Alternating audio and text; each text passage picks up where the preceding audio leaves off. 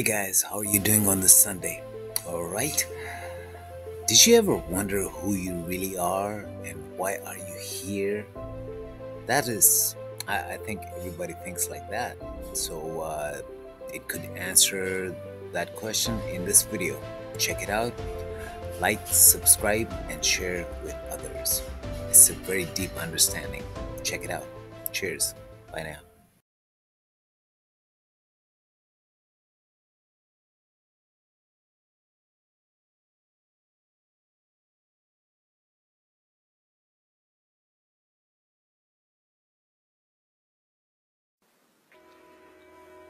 Once upon a time, I, the soul, the being of light, live in my home, the home of all souls.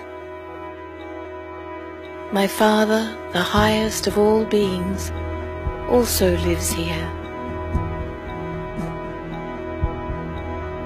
In the midst of peace and serenity, at some point a stirring happens within me. The stirring pushes me to come down to a wonderful new world to play my part.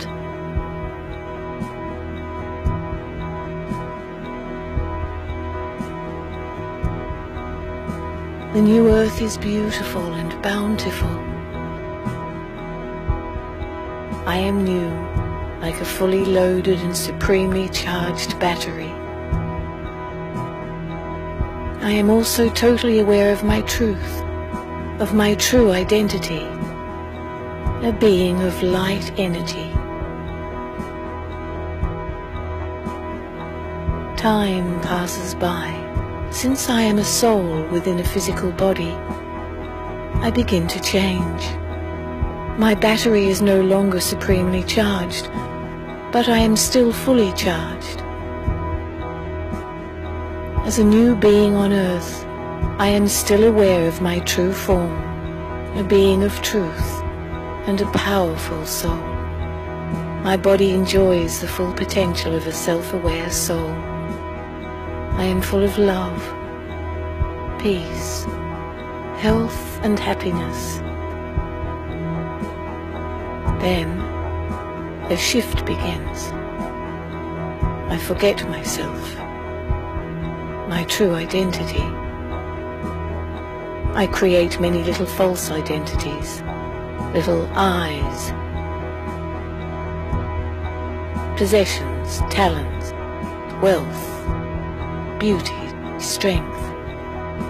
I begin to identify myself with these I's,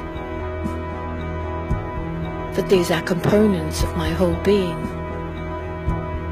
I become body conscious. The biggest evidence of this shift is I begin to experience sorrow. Comparison and competition became a common phenomenon.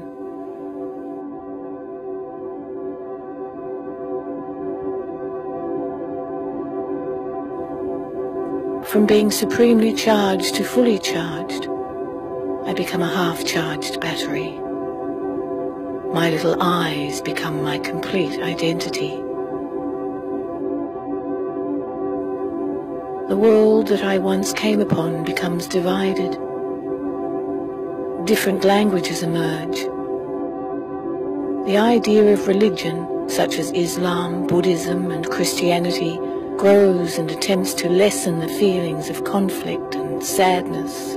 Yet sorrow and pain continue in the world. By this time, I totally forget my original identity. From being soul conscious, I am now totally body conscious. I lose my original qualities of peace, purity, power, wisdom, love, joy, and bliss. Instead, I now have lust, anger, greed, attachment, ego, carelessness and laziness.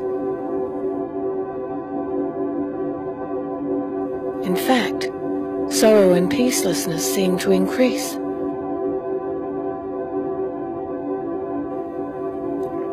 My transformation into a physical being is almost complete. My battery is almost completely drained. My true identity is crowded into a little corner by my little eyes.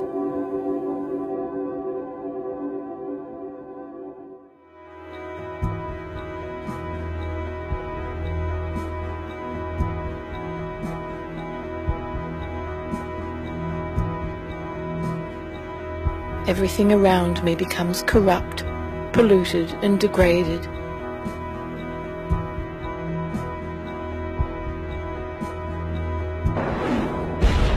In the midst of this chaos and immorality, God, our Father, the Supreme Being, comes to us. He reintroduces himself to us and tells us our story. In this way, he ultimately introduces us to ourselves, to our true, original selves. He tells us about the secrets of life, actions, relationships, fortune and misfortune, victory and defeat. He teaches us Raja Yoga. This connects us to him, the Supreme Being, our true power generator. We begin to recognize our true selves, the soul, a being of metaphysical light, very much like our Father, the Supreme Being, divine and complete. I awaken and rekindle my true characteristics, become fully charged once again, and return home. The world that I knew becomes renewed as I rest in the soul world, preparing myself to return to earth, ready to play my part once again.